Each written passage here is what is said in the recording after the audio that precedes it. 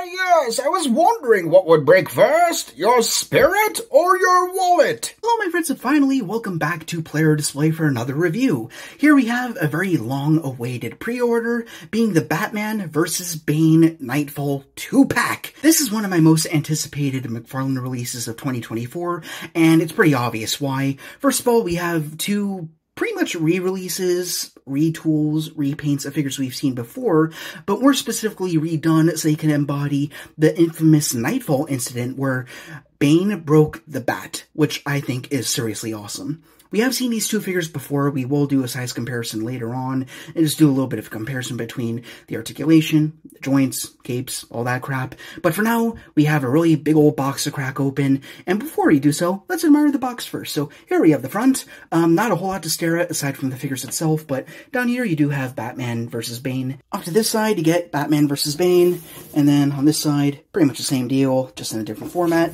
And off to the back, you have a really awesome portrait of, well, Bane breaking the bat, which hence the whole purpose of this pack, looking absolutely awesome. So without further ado, I am going to pull out Betsy over here, and we're going to take these figures out of their cardboard and plastic prisons. Actually, I really did want to take a pause here as I was undoing all the packaging. I wanted to note this really awesome backdrop. Looks like, I'm not too familiar with the comics, but it's sort of like an archive of all these relics from the different Batman villains we have over here. Like, we got Mad Hatter, we got Joker up there. There's a whole lot of different little items and Easter eggs. And one great thing about it is the figure stands and the cards are not glued to the inside of the backdrop. So you can keep this as a diorama, which is not very common from McFarlane, so I hope he does that from now on.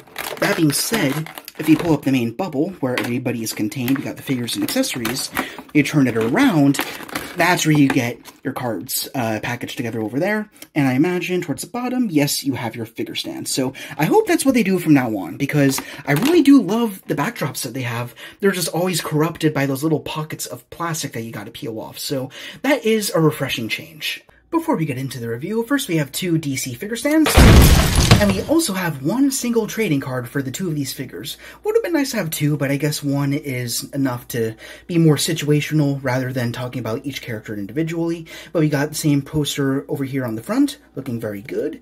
And off to the back, we have a little bit of a bio explaining the Knightfall event. There's a lot that we're going to be covering in this video, which is quite noisy because there's a shower up there, I got my fridge over there, so just ignore that, we're going to roll with the punches here. But we will start off with this Knightfall Batman, the second Knightfall Batman that we've seen from McFarlane. We'll look at the first edition later on, and I will say straight away, this might be one of my favorite Batman that we've ever gotten from McFarlane.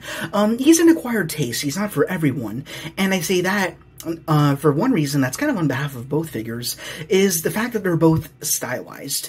They are cel-shaded, in fact, so that's why you're seeing certain darker lines around the mouth.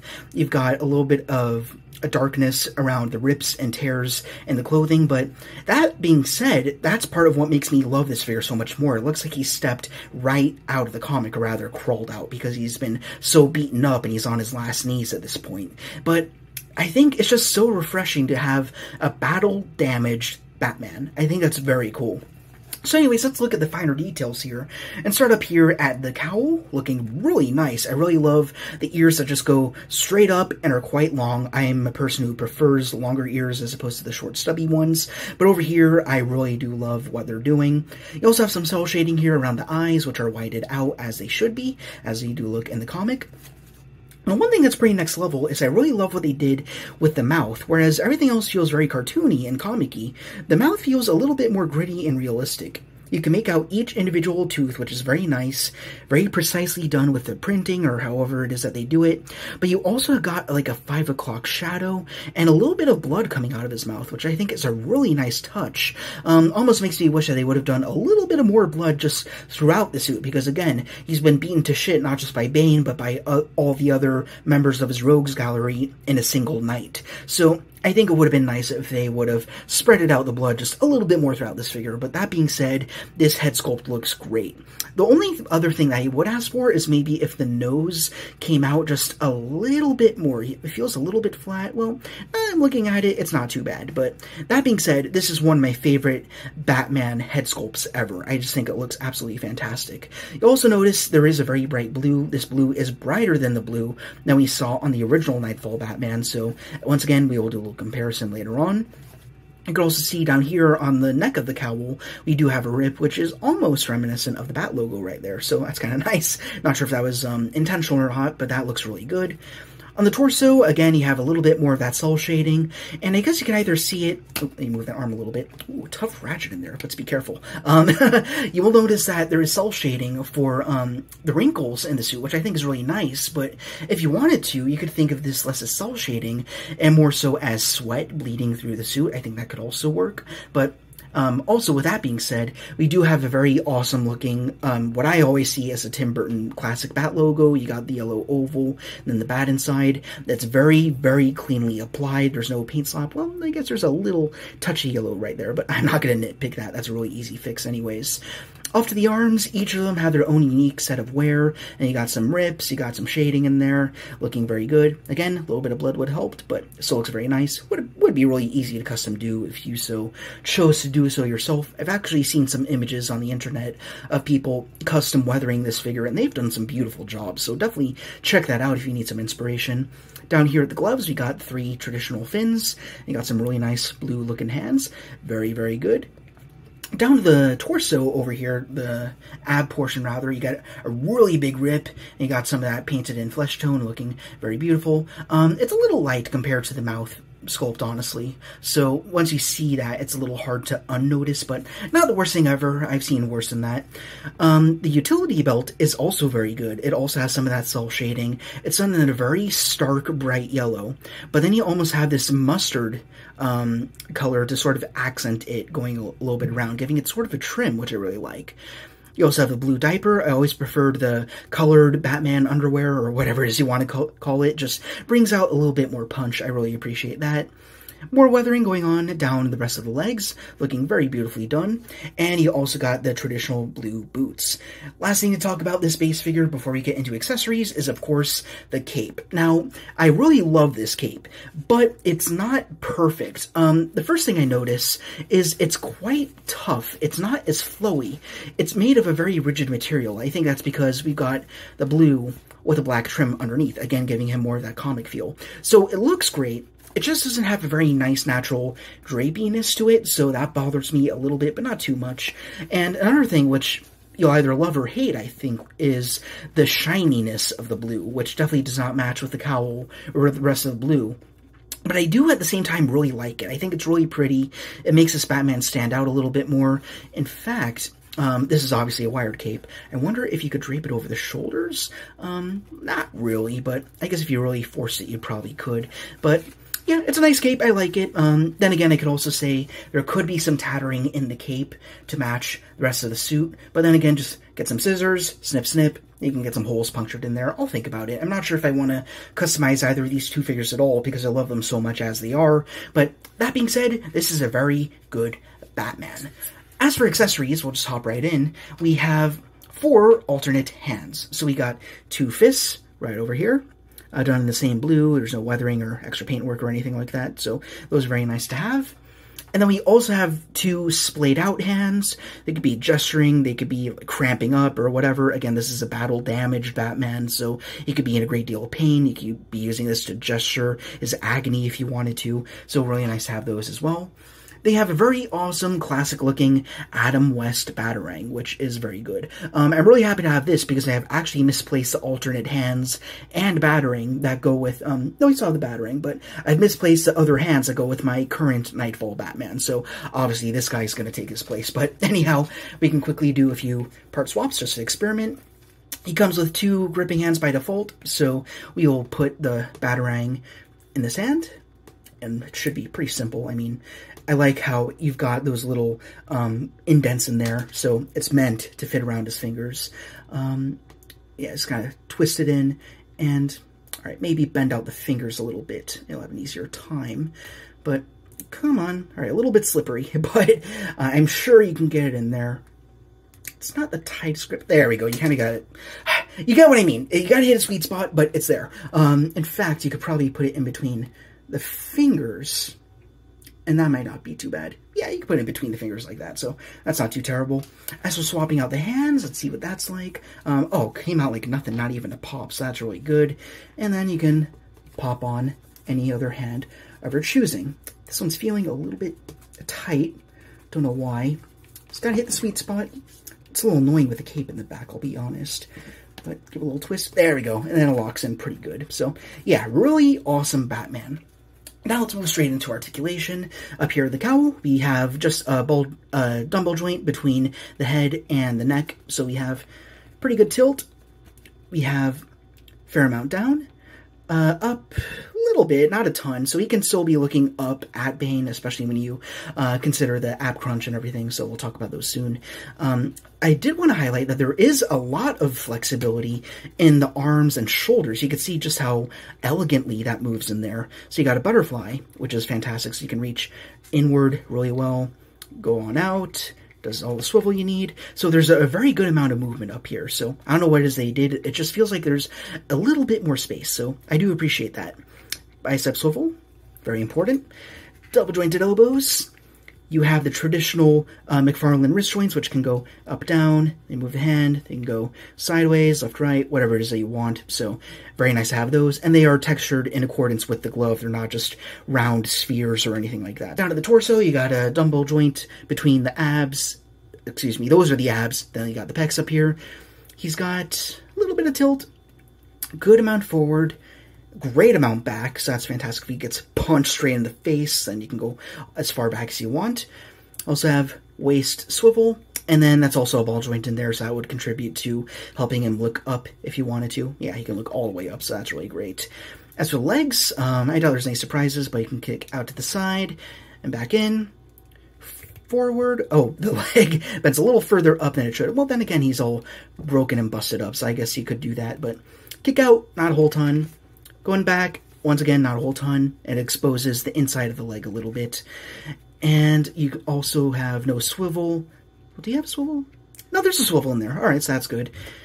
Double jointed knees. Can't quite kick his own ass, but it's in there.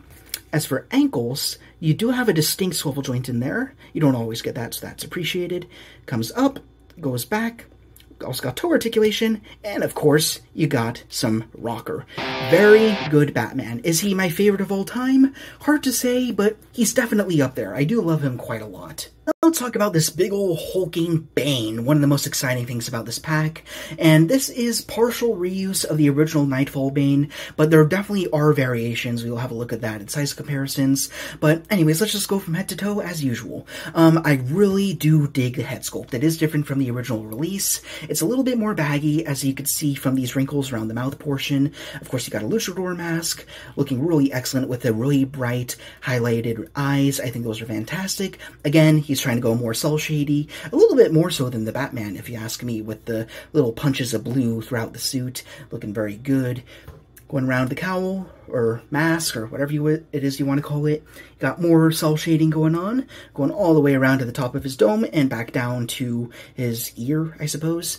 Go around to the back of the head, you actually see the beginning of the tube, which goes up to his mask and down to his gauntlet, his venom device thing. I don't know what you call it exactly, but you got this very long silver tube, which goes all the way down to this little band at his bicep, and then down here to his gauntlet. So that controls his venom inflow, or whatever it is you want to call it. This guy is beefed up on steroids, which is really awesome. And speaking of that, that brings us to the main body. And there's a few surprises in here. The first big surprise, one thing I already knew about, but I'm so blown away by it, is a very subtle detail, but a very good one, is the fact that they actually added body hair to the top of the shoulders and around to the top of whatever musculature you'd call this. But that simple little detail just adds so much more to this character design. It makes him feel more comic book looking, and it just makes him feel a little bit more intimidating for whatever reason. On top of that, or rather below, is you do have a body wash going on. So it's like a darker wash on top of a flesh tone. And that helps to bring out all the musculature, the popped out veins and everything. And it just makes this figure look a little bit more beautiful than he could otherwise be without a wash. So I really love seeing that. You do see a wash on the original Bane as well, but the flesh tone, now that I'm looking at it off to the side, it's quite bright. But over here, it's a little bit more believable, so I'm liking that a lot. The arms are different. We kind of already talked about this. One arm is totally bare, but it does have a glove down there with some white out knuckles, looking very nice. Off to this side, once again, you got the tube going down to this blue band. It goes all the way down here to this glove, which extends up here to midway down the arm. I'm not good with anatomy, I apologize, but once again, you see more of that cell shading. Back to the torso, you have his luchador uniform, which is, once again, speckled with some blue cell shading, a love or hate thing. I suspect if you wanted to, you could just bust out some black paint and then hide all the blue if you really wanted to make him a little bit more realistic. But for me, I think I'll keep him like this. I actually quite like the cell shading. I think it makes him a lot more unique. You also have a really nice belt done in a silver with a wash as well, looking pretty sweet. Liking this a lot. Goes all the way around. They don't cop out on the back. It keeps going, so that's really great. Although now I'm looking at the back, there is not a lot of cell shading, so that gives you an idea of what this guy could look like if there was no blue whatsoever and it was just done black. So total preference thing. If you want to customize him, again, that'd be really simple. Down to the pants, this is absolutely reused from the original Bane. You got the blue going all the way down these cargo pants. Really nicely textured, got some nice pockets and everything, looking fantastic all the way around. You go down to some cargo boots with the laces and everything, and his big old clunky shoes at the bottom. So really awesome looking figure. And he's also quite light on the accessories department. I don't think he needs a ton, but he does have more accessories than the original Bane though, who came with none, so that's appreciated. He comes with 2 fists, and I was really hoping, while I had the original Bane, that they'd release maybe some third-party ones that you could pop in or something like that, but that never happened. But regardless, now we have a Bane who can actually have fists, which he should. So it's really simple to just pop a hand out. They've re-engineered the arms a little bit, so that's a little bit easier. Now you can take any fist that you want and port it right in. And it feels pretty good. A tad loose, but as well as all the way around. It's got a hinge in there. Does this have a rotating? It's not a full-on ball joint, so you can't have it going like up or down, but it's still a nice fist to have. Very refreshing change from what we saw originally on that first Knightfall Bane. So, anyhow, that is literally all his accessories. There's nothing more to say about him, except, of course, his articulation. So let's go over that. The head, it's not great, but you kind of have a tilt and a go down at the same time. So he's looking down as you tilt him, which is kind of nice. I like that look. It gives him some attitude. It's pretty cool. I can't imagine there's much back. Yeah, it kind of gets stuck on the neck right there. But you can go down a bit. So down just enough so you could be looking down on a typical 7-inch figure, being, of course, Batman. On the torso, it's notoriously limited, but that's at the sacrifice of having good detail. There's nothing at all in the abs or the torso whatsoever. You do have a joint in the waist, though, so you can do some swiveling. You could do touchdown. Better amount back, though. As for the arms, we'll test it over here. The articulation's the same on both, but of course I want to be more wary on the left arm because of the tube. You don't want to break that. But over here, you've got full swivel all the way around. Also notice there's a little bit of free roaming in there. There's like some extra space in there, so you can kind of rock it up and down just a tad. I don't think that'll make a huge difference, but that's an interesting detail to note. As for the elbows, they crunch, and unfortunately this is the biggest weak point of this figure in my opinion, is that it can't even meet 90. It's very short of that, but it could be enough for you to break the bat. As for the wrists, they swivel and they hinge outward, then inward, but not up and down. That goes for the open hands and the fists as well. As for the legs, they kick forward. Very good, actually. It's going back quite a lot, but once again, you do have a big old gap in there where you can actually make out all the articulation. So let's hide Bane's secrets in there. And now we got knee joints crunching out really good, so I don't know why they couldn't have done the same treatment up here at the elbows, but whatever. Bane's a Bane. I'm so very, very happy with him. Down here at the feet, we don't have a calf swivel, unfortunately. That would have been a nice place to put one in. Just have a really big fat peg. You could swivel right there, but not the worst thing. As for the ankles, though, you have good amount back, really great amount forward. You could see that it's kind of sculpted very deeply into the boot itself. And then you also have some rocker into articulation too. So, a little bit of everything, not all that we want from a Bane, but it's still a pretty good amount of stuff. Then again, this is largely a reuse of the original Bane, so this would have been a good opportunity to give him a lot more articulation, like some new arms. This is a new torso, so they could have done more articulation here, but then again, it does preserve the beautiful sculpt work, the fact that we don't have a whole bunch of joints in here. So, it's a pick your poison deal, but for me, I don't mind this guy. I think he is fantastic. Now let's do some size comparisons, starting out with Batman over here. Both of these figures are really good, although it's worth noting that on this particular Knightfall Batman, I have replaced the cape with a soft goods substitute, so just try and envision in your brain the solid cape that he used to have. This wired cape over here, as much as I do adore it, it is flawed. Again, it's not as silky as I would prefer it to be. It's not the most mobile, but it looks very good. Then again, it could use some tattering. So, again, it's kind of a mixed bag over here with this particular Batman. As for this one, though, I feel like he's a little bit too base. I wish that he had that extra kicker, that extra little something that makes him more interesting. Like this Knightfall Batman that we have over here that has the cell shading, the really bright logo over here, and the extra accessories, of course, a whole bunch of hands and a batarang. I think those are very important. I think one of the biggest differences is in the torso. You can see over here that the Bat logo is printed on, whereas the other one is sculpted and raised. So that's the biggest difference between the two, in my opinion. The head sculpts are also different, of course, than the capes, and the color palettes also vary. So if you want to do head swaps and glove swaps, you're going to have to do some repainting, because obviously the 2-pack Batman is a lot brighter. As for the standalone release Knightfall Batman, he is a little darker in the blues, but his suit's more of a cream. So these two are pretty incompatible, in my opinion. But then again, both are very good. You gotta pick and choose. I don't think either of them are perfect, but they're both a lot of fun. Now here we have the two Banes, where I could pretty much say exactly what I just said about the Batman. I love them both in equal regard. I could really go either way. It really comes down to your preference of whether you prefer something that's very, very classic or a lot more modernized. So this isn't really a Knightfall Bane per se, but it's more of what I envision to be a rebirth type of Bane. He's got more tubes, he's got a big old tank in the back and all of that. In fact, that's one of the reasons that you can tell that these are indeed two different torso sculpts. The fact that you have all these buckles and cargo on this Bane over here, and there's a big old peg in the back where it supports the big old gas tank over here. So he has a lot more nooks and crannies going on. Whereas this guy is a little bit more stripped down. Again, more to reference his initial appearances in the 90s comics.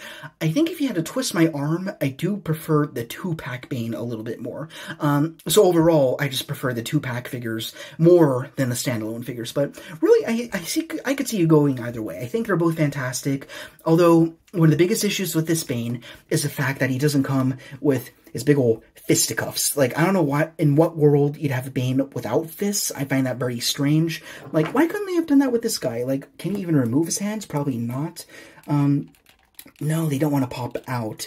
So you probably need hot water, and then you want to trim down the peg if you wanted to get this version with the fists. But even then, you'd probably want to paint away the cell-shaded knuckles and also repaint the flesh. So these hands aren't meant to be compatible with the original Bane. But that being said, I think they're both still winners. They're both really cool. The things that suck about them, though, is the fact that their accessories are limited, and also the elbow articulation. I think that definitely needs a lot of help. But I don't know, maybe one day in the future we'll get a third Bane that looks just as good, but also moves around a lot more. But time will tell. Until then, as a last size comparison, we have our Star Wars The Black Series, Mechamuck! I want to try breaking the bat too. Can I try some of the venom you got? It would be extremely painful. I've been beaten up by 3 Spider-Men at once. I think I can handle it. Give me a second here.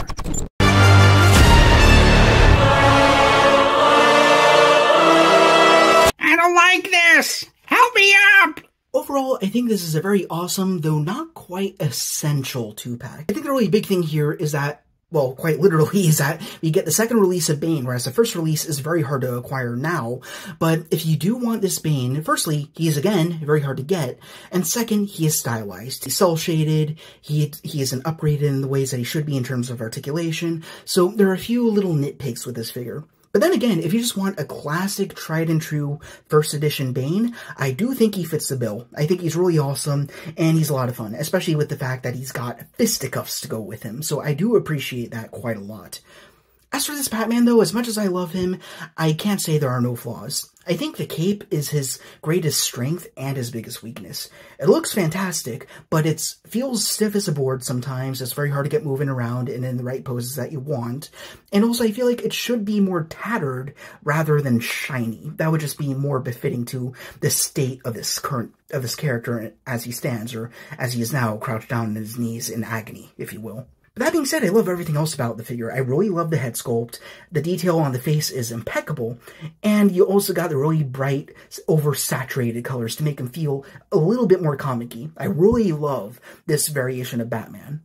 I think I prefer the Batman more than the Bane, just on the fact that there are more changes from the original Knightfall Batman, from the new Batman, than we do see from the Bane. I feel like for the Bane, they could have gone a little bit further with this half re-release, half retooling. I just think there are some more steps that could have been taken to make this Bane one of the all-time greats. Not quite there, but still a really good one.